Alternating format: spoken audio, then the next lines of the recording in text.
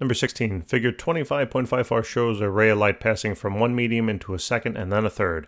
Show that theta 3 is the same as it would be if the second medium were not present. All right, provided that total internal reflection does not occur. All right, so here we have our little picture. Right, now what I'm going to do is, now by the way, you can prove this to yourself by using some numbers, right? Pretend, if you go back to number 15, all right, pretend this is air, and this is glass, ground glass, and then this is water. All right. I didn't need to calculate the theta 3s, but you could have. Okay, you could have. And maybe what you should do is you should test that out. All right, check it out. Now, what I'm going to do here is I'm going to kind of use the logic of the problem to help us figure this out. All right, so you have seen now a couple of problems where we're using Snell's law. Right, Snell's law is over here on the upper right-hand side. Okay, it says that the angle of refraction, excuse me, the index, I'm looking for the right word, it's a little early.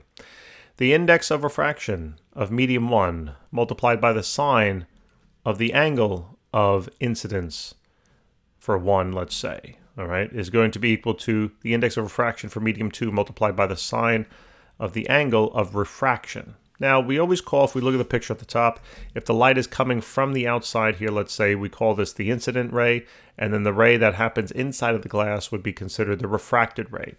Basically, if you look at it in terms of this boundary, wherever the light originated from would be called the incident part, and then wherever the light ray passes through then would be called the refracted part, okay? Now, pretend we did the calculation. Pretend you knew, let's say, index of refraction, actually do it. You can make up an angle, pretend it's 40, just like in the prior problem. All right, and you can calculate then if you wanted. You can calculate then your angle of refraction. All right, but then what you're going to do, all right, is then you're going to have to come down and now you have another boundary of articulation. So here's the key, okay? This black ray, which we just called the refracted ray, becomes the new incident ray for this boundary, okay? I'm shifting frames, right? You've seen that before, right? All the way, I mean, you've seen it plenty of times, but I'm sure, right, you might remember from kinematics. Kinematics? What? I don't remember that, right? Kinematics.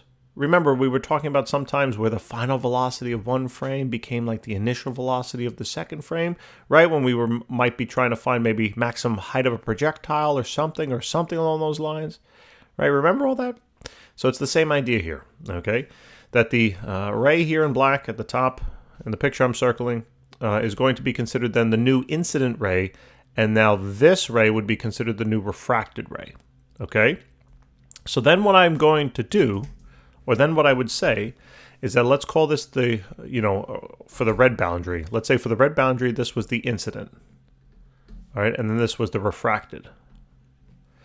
And then in my second case now, I'm going to write N2 sine theta 2, because that's the new incident ray. Okay, and then that should, well, let me put that in blue, right, because it's a blue boundary. And then that should then equal N3 sine theta 3. And this is then the refracted part. Okay? Now, like I said, assume you got 40 degrees here. All right? Calculate this problem on out and get your theta 3. All right? Get your theta 3 here. Okay? And see what it is when you go from air to glass and then to water. And then do it, assume the glass isn't there, just move the water layer up and tell me what you get. All right? It should come out to be the same. But I'm going to just show it to you with formulas here. So here's the thing. If what we said before, rewind the video if you have to, all right? If I said before that this refracted ray, in the red case, becomes the new incident ray in the second case, okay? Then if these two are equal to one another, well then these two are equal to one another, right? If A equals B and B equals C, well by gosh, by golly, A must equal C, right? That's the idea. So you can actually expand Snell's law if you wanted. You can write like n1 sine theta 1 is equal to n2 sine theta 2. Oh, wait, let's keep going. n3 sine theta 3, right? Oh, wait, let's keep going. n4, that's an m now. n4, I'm trying to confuse you. Sine theta 4, right, equal, blah, blah, blah, blah, blah, blah, blah, blah. Okay? So, look, if this is equal to this, and this is equal to this, well, like I said, by gosh, by golly, who cares? This is then equal to that. All right? And that's basically what we're showing. But if you want to calculate it out with numbers, be my guest, be my guest, be my guest. What do you think? I should have probably changed careers, right?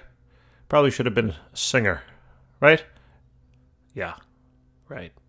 Guys, thanks for tuning in. I appreciate it. I hope this helps.